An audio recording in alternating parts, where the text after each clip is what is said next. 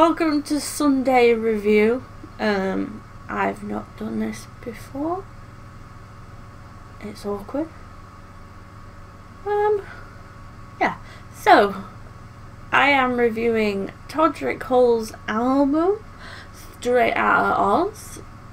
In particular, the Deluxe edition because it's fantastic. We're gonna break down each song. Hopefully, have a bit of stuff going on in the background. All depends on copyright. We keep getting videos blocked, which is just bullshit. It's people being so players. Okay. Right. Excuse me, because I've got a list of all the songs because there's a lot on this album. And there's a lot of kind of little ones. Tell you what, I'm going to put it off to the side. Rob's got like 10 screens, so I'll do it over there. Okay. And I'm sorry if I keep looking down. I tend to watch myself instead of talk to you, but it's the way I am. Okay. So first song on the album is called No Place Like Home. This is a personal favourite of mine. It is fab. Even the music video is brilliant. I love the whole pay no attention to the man behind the curtain, which is obviously quite a key thing from Wizard of Oz, and that's the thing about this album. It's called Straight Out of Oz, and every single song, although you may not always realise, has little tie-ins with Wizard of Oz. Even if it's small, they all connect. And if you watch the Deluxe edition on YouTube, I will link it below, it's almost like a full movie with the way it runs. It's every single song together. He's got like little bits of commentary in between, which is fab. But yeah, No Place Like Home is brilliant. It's fantastic. It's a gorgeous song. Love listening to it, spamming it. Fantastic way to start an album. It's then followed by Proud, which again is another song I love. It's more when he was a kid and he was singing at church. And he was trying to make sort of his whole family proud. He talks about how his brothers were off playing sports, so they left all the singing to him. And he has in the Deluxe edition, the video sort of album, there is actually a video of him when he was younger singing, and even though his voice is beautiful, he was obviously destined to do this. And his story is fantastic. I don't know how many times I've listened to this album, but Proud it's a real kind of feel-good, kind of spiritual song. It's great. Yeah, it's great.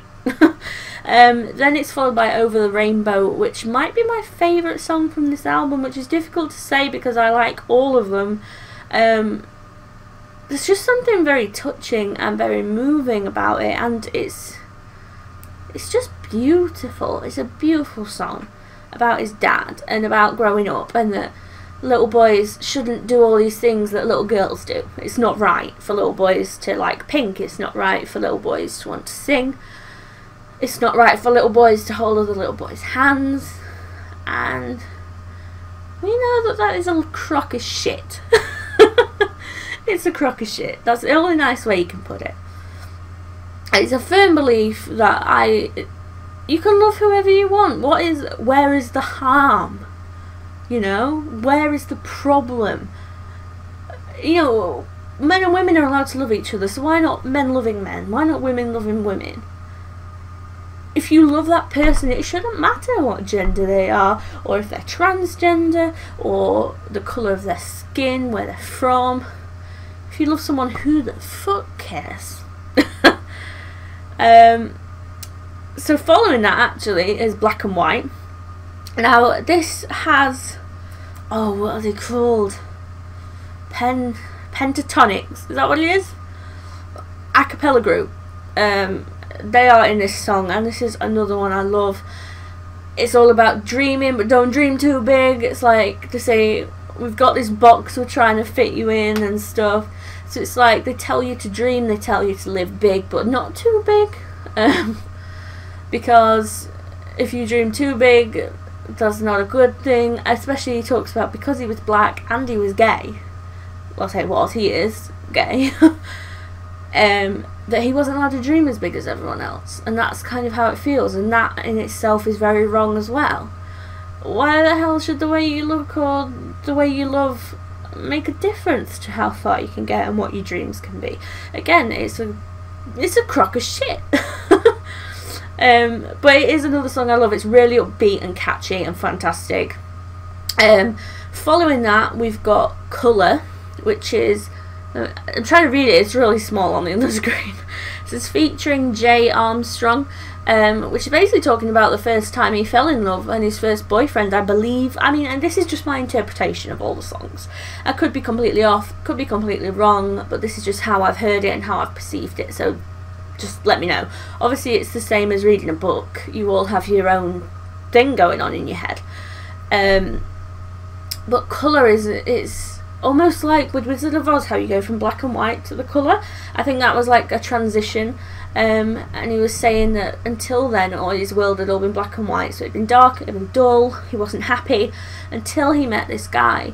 And he started to show him colour in the world. But then right at the end, we kind of get the same thing, that they don't see colour anymore, in the sense that he's white, Todrick's black. Who cares? You know, they don't see the colour, they just see the person they love, which is exactly what we were saying before.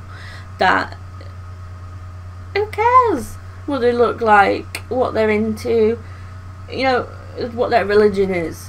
Just love them if you love them. It's so simple to me.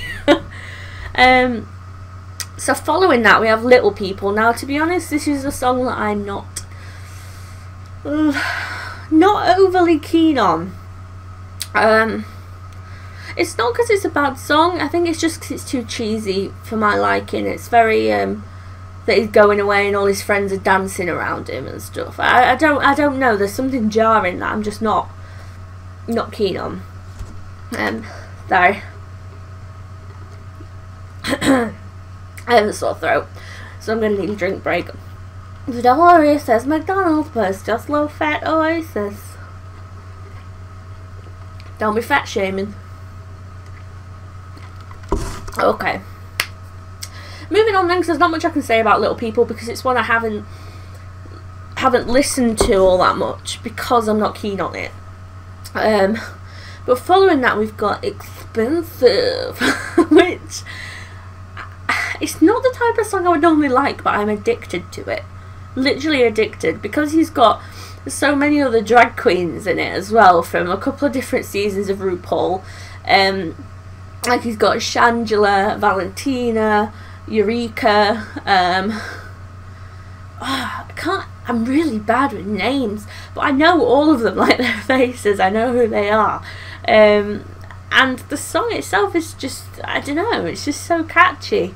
And I love the line "Black Cards Matter," like a play on the whole Black Lives Matter.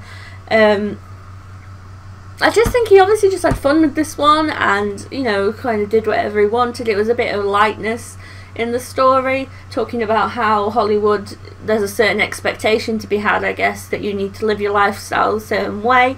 It's very lavish, very rich, very expensive. Expensive, the song.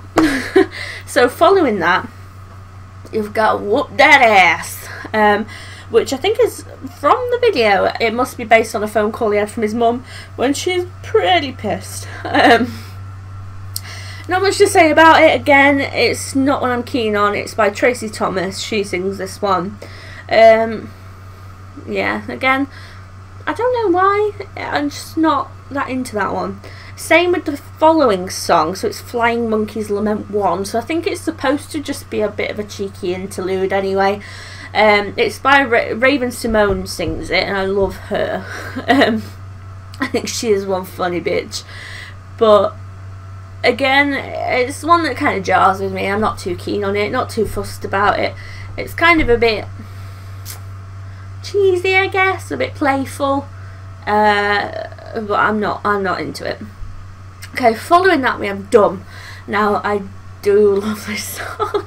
It basically encompasses everything I've just been saying. That it's totally dumb to pay women less. It's dumb to discriminate against gay people. It's dumb to look at someone's colour of their skin and judge them. You know, all these things in society that are wrong, that people do, it's dumb. That's basically the whole premise of the song. I'm pretty sure one line in this, I might have got it from the wrong song. He said, would you like me more if I was less gay? If I was a woman, would you try and pay me less pay? Something like that. And that's one of my favourite songs, favourite lines from that song.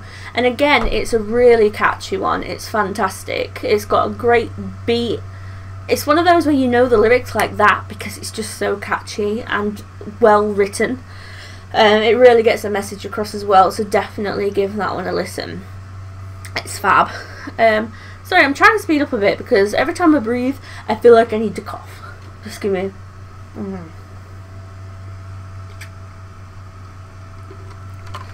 Okay. Okay. Following that is If I Had a Heart. Now, I can't really say much about this one because, again, it's another one of those I wasn't that keen on, so I never really went back to it. I guess it didn't stand out much for me to go back to it. It wasn't as catchy as the rest. That's all I can say. It's obviously based on the Tin Man with the whole having a heart. I mean, listen to it for yourselves. Obviously, all these songs, make your own decision. But that one, not keen on. It's the same with Lying to Myself and Lions and Tigers and Bears. For some reason, I just don't really listen to those ones at all. So I can't really say anything about them because I don't know anything about them to say it.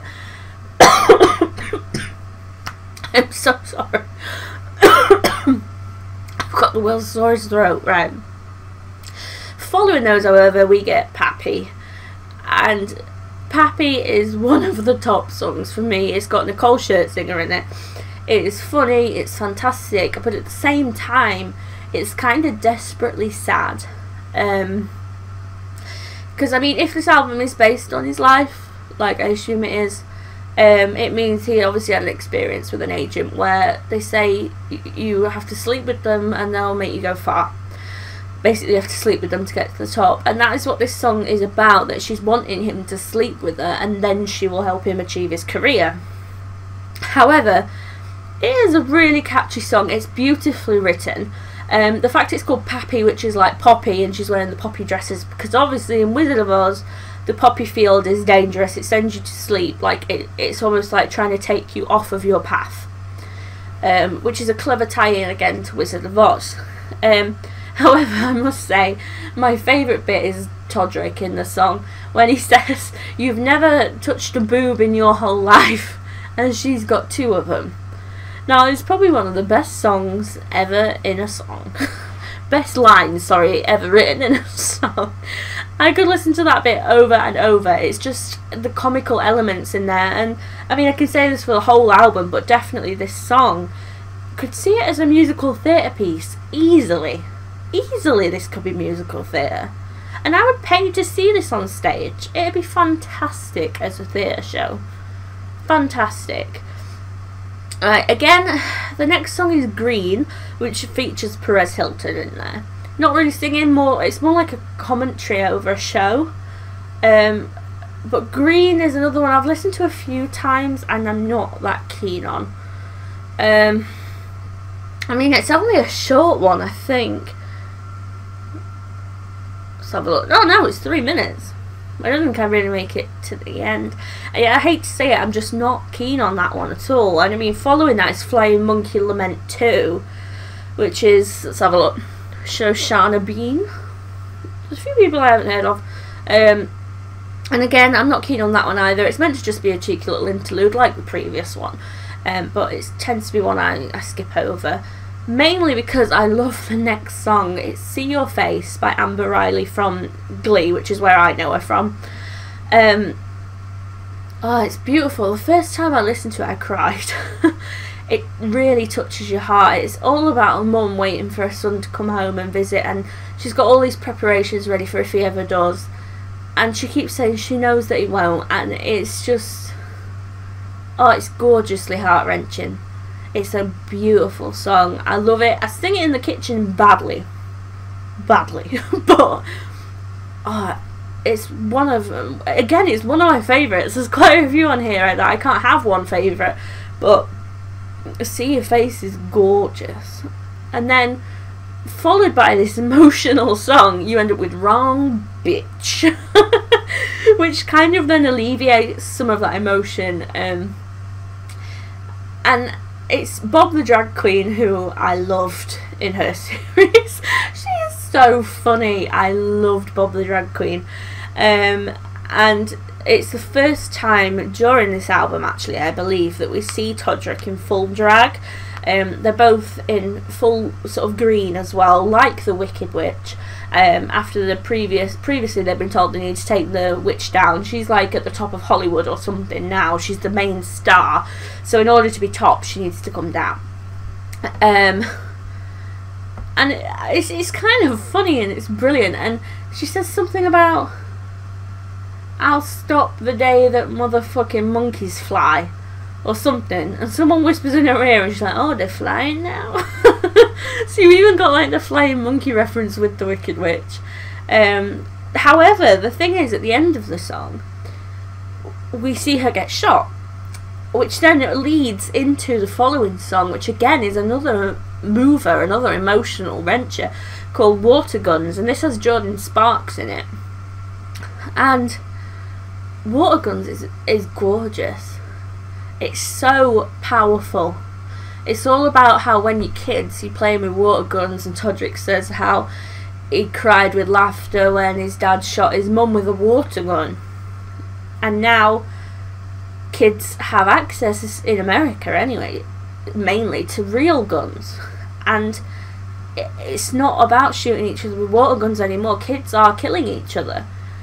And I think it's meant to make a real statement on gun violence, particularly, which it really does. It does it in a big way. It's fab. And again, I know I keep saying this about every song, but it is one of my favourites. It's a beautiful piece. It really has a fantastic message to it. And give it a listen. I'm totally losing my train of thought, I'm sorry, but give it a listen. So, with 3 songs from home right now. Next one is Blah Blah Blah, featuring, will it show me? So I've got another screen here, but featuring, it won't show me. It's an actor though, I've seen him in a few things. All I can see is Joseph. I think he's supposed to be the wizard in this context, but again, it's another song I'm not that keen on. I don't know why. It's not that it's not catchy or well written or anything. It's just something jars with me, and it's just not one that I keep coming back to. But the premise of it is that he signed this contract with the wizard, and now that the witch has been knocked down from a podium, he's gone back to try and get his end of the deal, only to find out that the wizard is a liar, and he's not who he says he is. He's given him a contract full of a load of baloney, basically. That then takes us to Home, which is another one I haven't listened to that much. I don't know if it's just 'cause it's not catchy, or just because there's so many other songs I love on here, I just keep going for them and not going for these ones. But it's all about him returning home after this Hollywood journey, I guess, and sort of going back to his roots. It's like Dorothy clicking her heels and going back to Kansas. We then end the album on a corker. It's Low, and now this is featuring RuPaul, the goddess herself. And I think it's just supposed to be almost like the top of his career, like he's singing with RuPaul. He's in full drag. It's a fantastic song. It's a real big production. There's flying monkeys everywhere. He's half sort of Glinda, half Elphaba. It's such a catchy song. It is so good. I would listen to it in clubs. I listen to it all the time. It is brilliant. I mean, as a whole, I think Todrick is a totally underrated artist. If I could, I'd love to see him live, but London is a long way away. And overall, you know, this album to me is fantastic. It's moving, it's emotional, it's catchy, it's well written. I've watched the whole of the digital album as well, and that is fab. It's like watching a movie, and it is a movie I would love to watch. Same as I said, if it was a musical, I would love to watch it. it's a real production, and you can tell, especially because he posts behind the scenes as well, you can tell how much he loves what he's doing and how much effort and passion and devotion goes into it. He really loves his art, and everything has to be perfect and spot on, and it really is. It's brilliant. The whole thing as a production, as an album, is phenomenal to me. And I mean, it's my favourite album. I don't know in how long. It's been such a long time since I've had a whole album that I love, and not just a couple of songs by an artist. And I think you guys need to check him out. He's totally underrated. It's brilliant. He incorporates so many other drag queens in his work. He obviously gives opportunities to all these people trying to achieve the same thing he has. And enough said.